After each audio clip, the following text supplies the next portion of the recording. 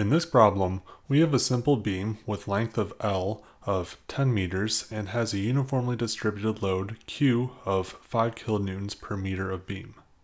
We found the max moment in a previous video, which will be linked in the description and at the end of the video. We got a moment max of 62.5 kilonewton meters. The beam is rectangular and has a height of 0.5 meters and a width of 0.3 meters. We want to find the max flexural stress, which is the normal stress in the beam due to bending. So we have a load acting downwards on the beam, so the beam will be deflected downwards as pictured, with two moments counteracting each other as depicted. This case is denoted with positive moments.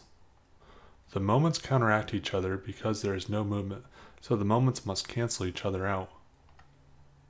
The top section will be under compression, and the bottom section will be under tension. We can think in terms of change of length or strain on the exaggerated moment graphic. We can see here that there is an overall reduction of the length at the top, so it must be getting compressed and must be under compression. And the bottom is being elongated, so it must be being pulled apart and it must be under tension.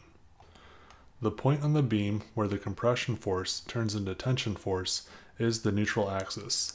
The neutral axis is the line or axis that runs horizontally and passes through the centroid when in a case of pure bending or no axial force on the beam.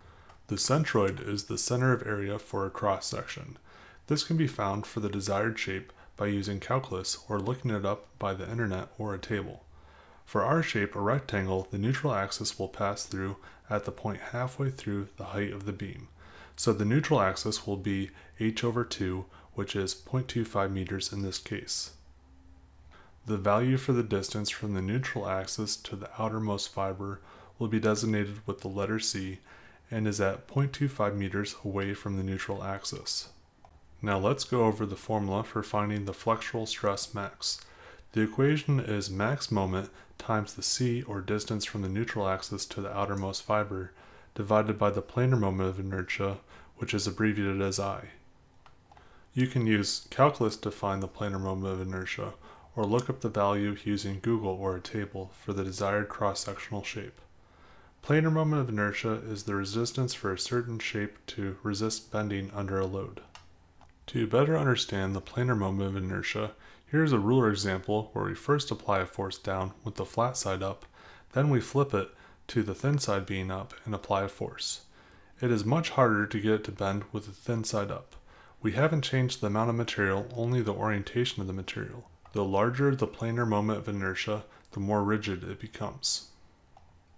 Plugging in all of our values into the formula, we get a max flexural stress of the beam of 5 million newtons per meter squared. That concludes this video. Hope that I've earned a like, share, or subscription. If you enjoyed this video, you may enjoy one of these videos as well. Let me know how I'm doing in the comments down below. Thank you for watching.